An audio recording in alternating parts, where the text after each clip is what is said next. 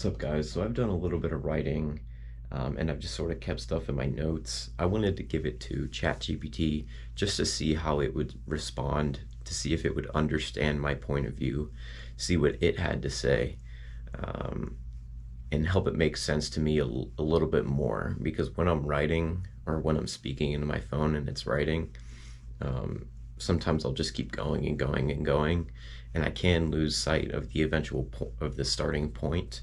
So this sort of really helps capture it up, and then I can read what ChatGPT said, its understanding, and I can be like, yeah, that's exactly what I meant.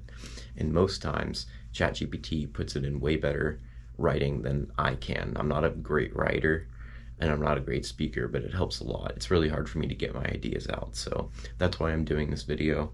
And I have another one that I might do, but we're going to try this one first. So we're going to read what I wrote first, and I'm going to tell you right now it's not that great, but we'll go for it. Socialism is the dream that we can all be equal. We can all work together for the betterment of each other and humanity as a whole. But let's realize that we are in reality.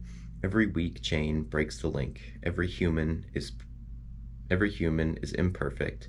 In a socialist or communistic society or civilization, there's no room for error.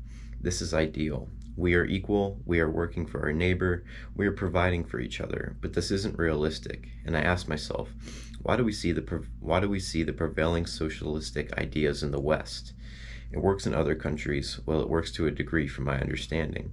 Is it because our lives have become soft and we become so detached from the forest, from the desert, from the sea?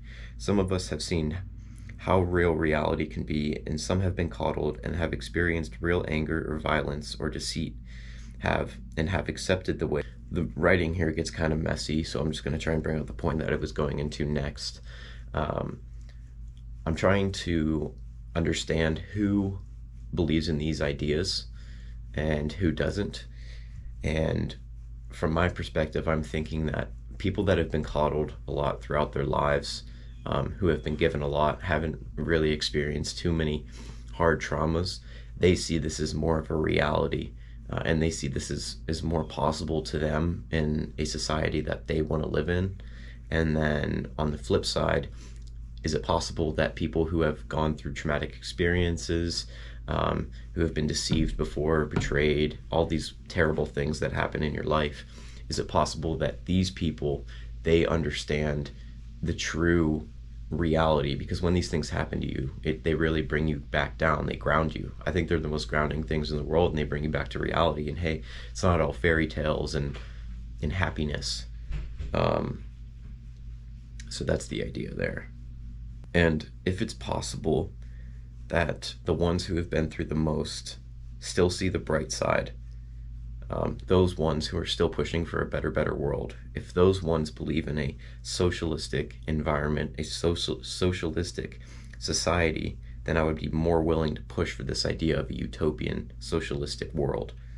But I believe myself that a utopia isn't the goal because it's not realistic. It's not possible, and I hope that I'm a naysay and a non-believer, and it is, but is as close to perfect as can be. So I'm going to go into what ChatGPT said here.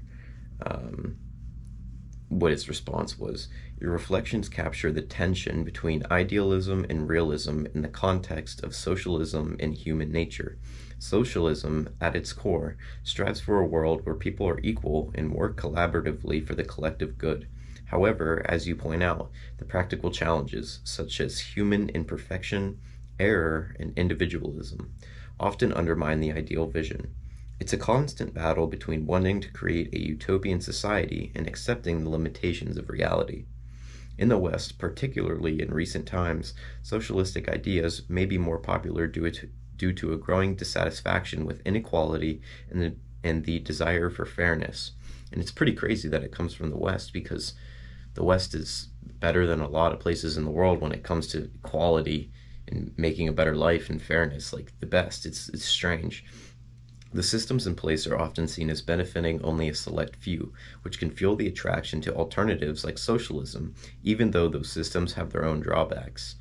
Your insight into the idea that some people may advocate for socialism due to either idealism or resilience, even after experiencing hardship, is profound. It is profound. There's a complexity in motivation, whether it's from a place of comfort or strength, hope, or delusionment. Ultimately, you're right to recognize that while utopia may not be attainable, it's still possible to work toward a society that gets closer to fairness and justice without striving for absolute perfection.